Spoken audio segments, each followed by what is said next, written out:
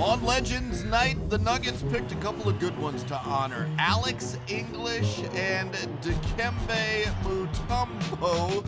That's good moments for Denver to remember, but in the first they got some new moments to think about. They got an all-star in Paul Millsap, who drives for the floater and one. He made the free throw. Denver up 8-3. De'Aaron Fox, the rookie, hits the floater and one. He had 18 points, 5 rebounds in the game. Later in the second quarter, Jamal Murray, boy, he's a shooter, fakes, goes up and knocks the shot down.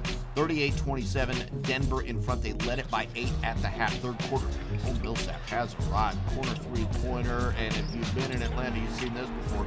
Knocks that shot down. Then Jamal Murray in transition drives to the lane for the behind-the-head pass to Millsap for the lay-in. Watch it again. That's a slick little pass there. Millsap knows how to finish in one motion. He had 18 points and 9 rebounds. In Nikola Jokic to Wilson Chandler, who finds Kenneth Faried for the gem. He had 18 points, 8 rebounds. Denver gets the big win here over Sacramento. Your final score, 96-79.